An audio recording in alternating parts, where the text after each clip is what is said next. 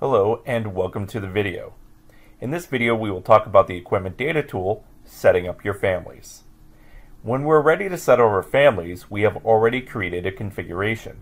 Again, that configuration ties your database to shared parameters.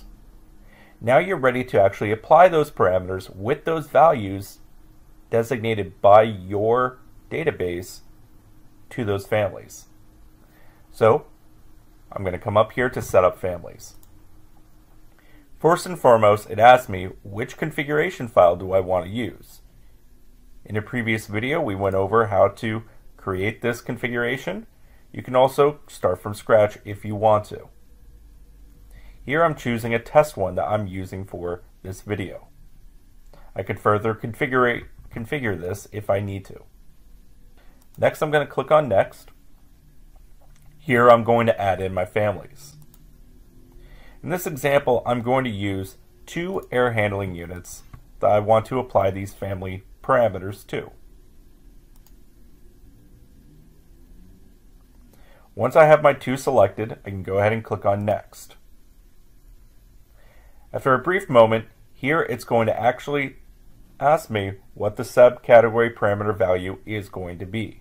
Again, we already defined what the subcategory parameter value or parameter is called, and where it's grabbing that parameter information.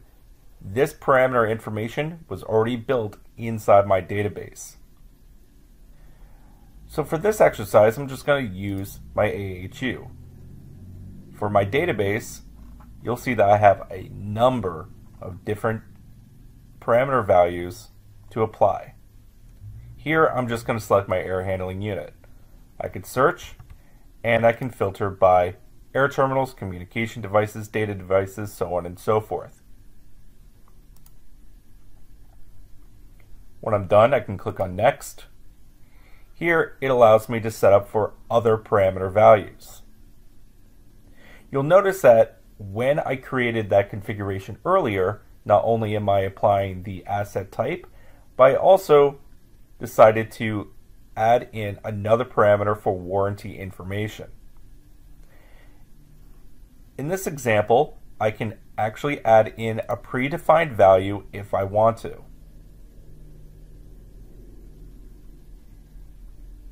For this information, asset warranty information, start date, I'm only looking for the applied instance value to my project, so I don't need to define this any further.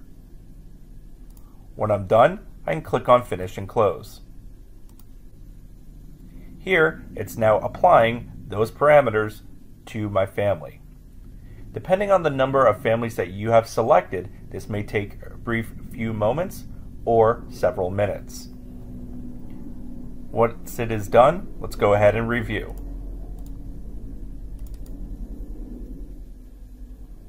Inside my family, I'm going to come over here to Family Types and take a look at my information.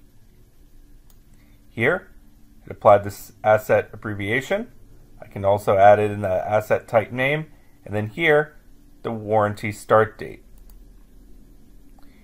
Again, this is where I can start to define information when I apply this to a project.